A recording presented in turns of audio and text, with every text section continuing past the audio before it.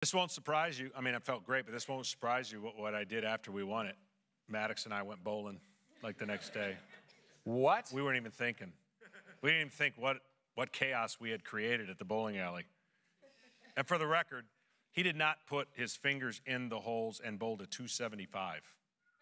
Greg Maddux bowled a 275 without putting his fingers in. I was trying to figure out if that was legit or not, if it was against the rules, and I guess there's no rules saying you have to put your fingers in there. But yeah, we went bowling. We were so. What does that say about you? I should have been Jim Carrey in Dumb and Dumber. I should have been. That's the way I am. I mean, we just the weight of that was so great to be taken off our backs.